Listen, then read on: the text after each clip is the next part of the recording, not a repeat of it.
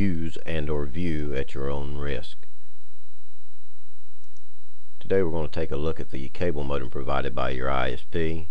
You may want to consult your ISP before making any changes to your cable modem, as it may violate your terms of service agreement. This tutorial does not apply to all cable modems. First thing you'll want to do is open up your web browser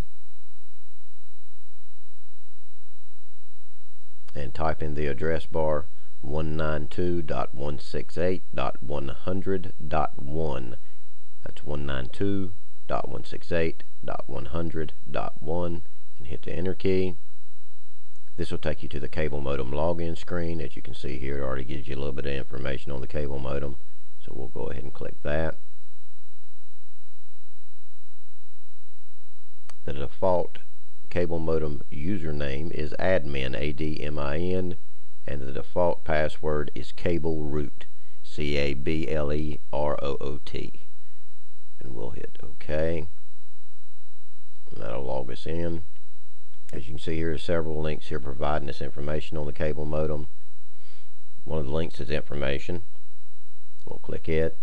Just gives you a general overview, status. Click it. Tells you your connectivity state, your boot state. You can see here that it's locked.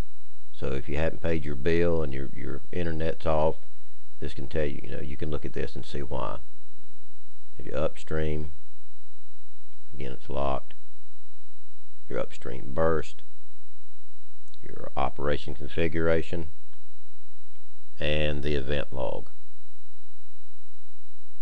You have two options here. You can clear the log or refresh it. And we're going to go ahead and clear it. And now if you'll take a look in the upper right hand corner, you'll see the link tools. Go ahead and click it. Under the tools heading, we have password. Here's where you can set a custom user password. You'll need to type in the default password, again, which is cableroot, and then type in a password of your choosing. Now, changing the default user password will not guarantee that your modem won't be hijacked, but anytime you can change the default user password on anything, I certainly suggest in doing so. You can look at your scanning plan. Now here is where you can get into a little bit of a trouble.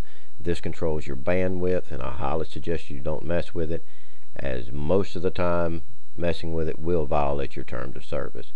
You can also reset the default settings for the cable modem, and on some cable modems this will reset the custom password. On others it will not, so just be aware of that. We'll click apply. It'll take a few seconds for the cable modem to reboot. We'll click reload. It should take us back to the login page. And whether you're just resetting the cable modem or you're implementing a custom user password, I highly suggest you close your browser and try to log in again to make sure that either your custom user password took or that it has been reset to the defaults. And that'll just about do us.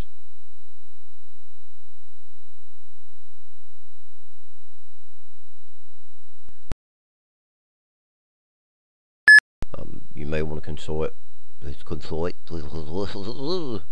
You may want to consort